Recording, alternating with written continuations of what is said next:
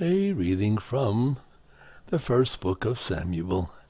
Hannah rose after a meal at Shiloh and presented herself before the Lord.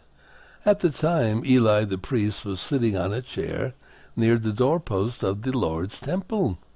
In her bitterness she prayed to the Lord, weeping copiously, and she made a vow promising, O Lord of hosts, if you look with pity on the misery of your handmaid, if you remember me and do not forget me, if you give me your handmaid a male child, I will give him to the Lord for as long as he lives.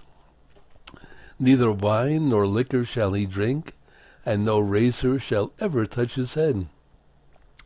As she remained long at prayer before the Lord, Eli watched her mouth, for Hannah was praying silently. Though her lips were moving, her voice could not be heard. Eli, thinking her drunk, said to her, How long will you make a drunken show of yourself? Sober up from your wine. It isn't that, my lord, Hannah answered. I am an unhappy woman. I have had neither wine nor liquor. I was only pouring out my troubles to the Lord. Do not think your handmaid a ne'er-do-well. My prayer has been prompted by my deep sorrow and misery. Eli said, Go in peace, and may the God of Israel grant you what you have asked of him.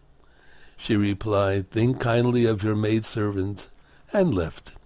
She went to her quarters, ate and drank with her husband, and no longer appeared downcast. Early the next morning they worshipped before the Lord, and then returned to their home in Ramah. When Elkanah had relations with his wife Hannah, the Lord remembered her. She conceived, and at the end of her term bore a son, whom she called Samuel, since she had asked the Lord for him. The word of the Lord. Thanks be to God.